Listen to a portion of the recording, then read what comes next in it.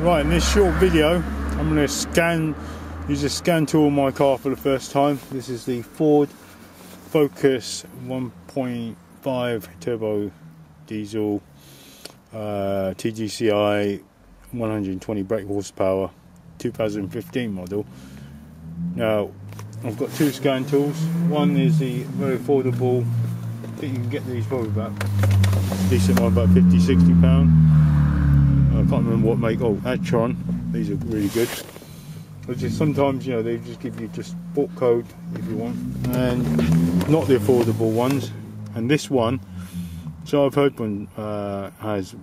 This is a DS. This is the Autel DS Maxi DS 708 Pro, and I think they don't do updates for this anymore. I'm not sure. So that's what somebody says, claims. But I want to do an update on this soon, because I ran out on updates on this the end of 2014. That's the last date, and this car's of 2015, so it's interesting to see for me if this will work on this.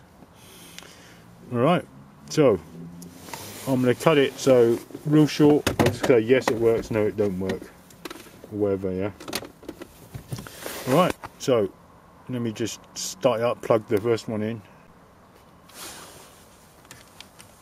Not forgetting, I forgot to mention the location OBD2 is here. I found out he's got some crap in there. So the previous owner was an insulin guy.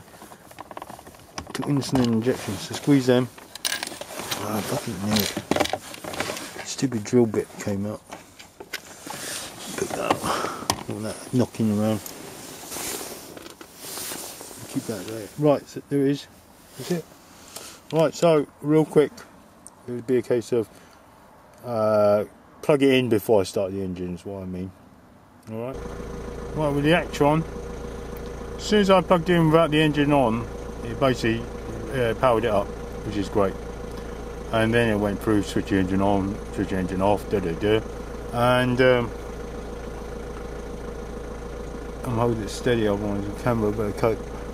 So, okay. Got all these sensors. It was before in other cars I tried this on it, and just never said there was any sensors. Well, some of them just said non-applicable. Right, second one.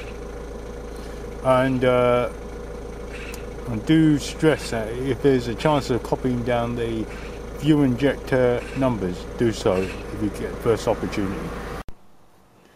Well, the short answer is no, it did not recognise it. I ran through automated check, and it came out with don't recognise it. Then I ran through the manual list, went through Ford Focus, and 1.4 was there, 1.6 there, this is 1.5, so the data is not in there.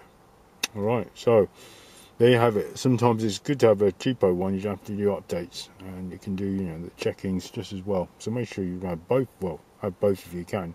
Definitely have the cheaper one if you can, those more affordable, let's say. They're not cheap, but more affordable. Right, thanks for watching.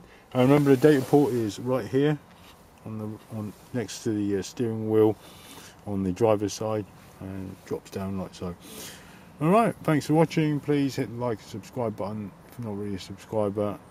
Any comments, just make them below, and I'll try and reply, especially if it's sensible. Thanks for watching.